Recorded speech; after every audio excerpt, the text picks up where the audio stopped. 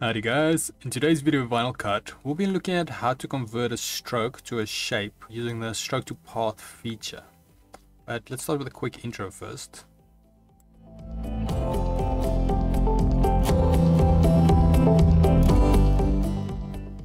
So today's video can be found on softwaretraining.co.za. You guys will notice we've got a variety of different softwares we do cover, and also we upload videos daily, so just keep an eye there for any new content. Otherwise, we're back in the program here now. Yeah, this is quite a handy little feature you can use. I would have liked it if more programs or vector type programs had this. So what you can do basically is you can separate your stroke or your outline to its own individual shape, which is quite rare to find in programs. In any case, so let's say we want to take this outline and turn it into its own shape. There's multiple reasons why you could do this. Perhaps you like the dimensions of the size of the stroke rather, or you want a shape that looks like a stroke but it's not actually an outline. So then to do that, what you can do is we navigate here on top to path, and then we navigate all the way to the bottom to stroke to path.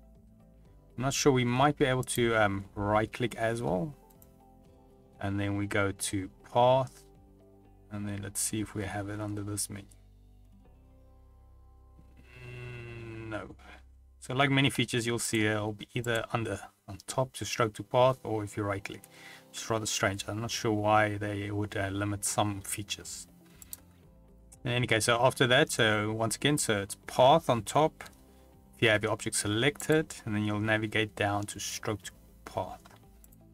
Now you can see with our actual shape here on the right, it's now thrown into a folder with that for us, and now we've got the hard stroke and the heart by itself. So now with the stroke selected, we can actually move it around.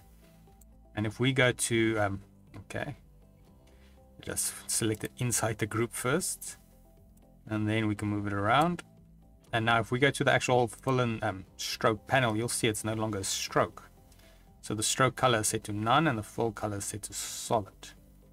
Then let's say you want to make this a solid shape like this one, but with this new size. So let's say you didn't want to have just the outline. Then what you can always do, you go to the styles properties panel. It will be on the right, the little spanner. Then we navigate to style and we set it to blackout. Once we've selected this, now you can see it's a solid shape, but a slight bit larger. So you can always put a stroke to this, adjust the size to what you like if you need it, because some complex sizes it gives you a different shape if you do it with a stroke rather than scaling the actual object. And then you can just do that, and then you can once again go to your full stroke panel and just change your color there, which is pretty handy. But otherwise, if we navigate here to VinylCut.co.za, the program is freely available here. Just head to the downloads page. Otherwise, on the softwaretraining.co.za, like I mentioned earlier, we've got a variety of different softwares we do cover. And also, if you want to isolate your search and you're looking for anything specific, you can just go here to the search option and type it there. Then if you store on dry and you don't find what you're looking for, you can always go here, request a training video. Then we will make that for you.